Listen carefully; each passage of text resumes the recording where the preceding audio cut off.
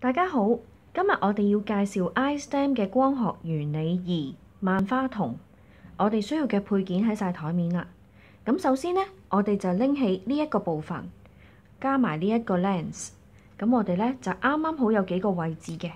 咁我哋見到之後呢，一推入去就會鎖死咗個位置。咁眼睛呢就由呢個窿望入去個萬花筒裏邊嘅。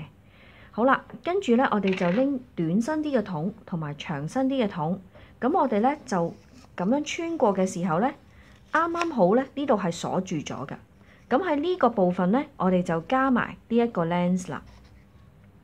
咁我哋整好咗呢個部分之後咧，咁佢啱啱亦都卡住咗嘅，咁呢邊亦都出唔到嘅。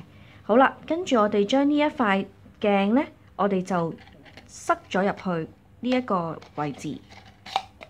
塞咗入去呢個位置之後呢，有個透明嘅膠片，咁我哋放喺呢度啦。咁然之後呢，係啦，冇錯啦，就係穿過啦，啱啱好卡住咗呢個位置嘅個膠片，就係等嗰個鏡呢唔好跌出嚟嘅。好啦，跟住呢，我哋就有啲珠仔啦，咁我哋就放咗呢一個先，呢一個圈仔落去先，跟住呢，我哋就再將啲珠仔加喺呢個膠片嘅上面。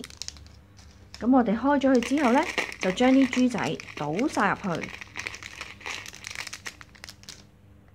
好啦，倒咗入去之後呢，再將呢一個彩色嘅膠片放埋入去。放好咗之後呢，我哋再將呢一個黑色嘅圈鎖住晒佢。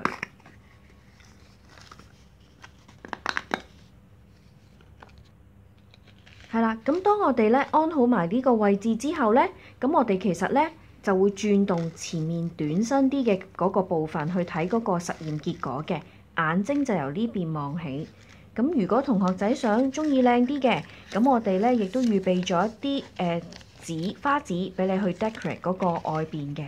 又或者有啲同學可以做一啲嘅創意圖畫喺外邊啦。咁係啦，咁呢個實驗咧個 setting 就係咁啦。多謝大家。